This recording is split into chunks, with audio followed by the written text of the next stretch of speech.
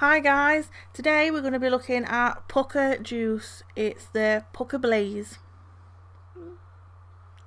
It's 70/30 VGPG. It's meant to taste of blueberries and raspberries.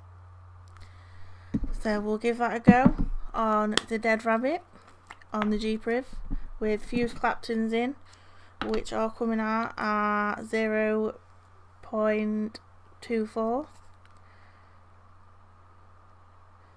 and obviously Pukka Juice are on Instagram and they have their own website, and I'm sure they're on Facebook too.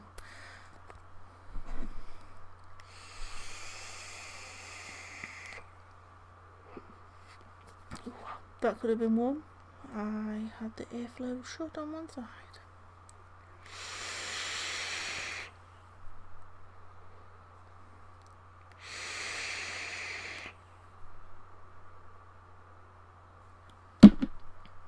You can definitely taste the blueberry and the raspberry in this one. I think they've done it quite well.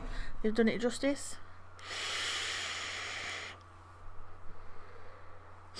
They do say that none of their juices have menthol in them, but you get like a sort of freshness at the back of your throat, like when you've had a chewing gum that's got that in it.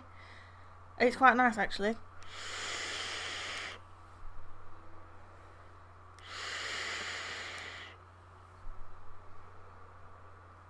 I definitely recommend it if you like blueberries and raspberries.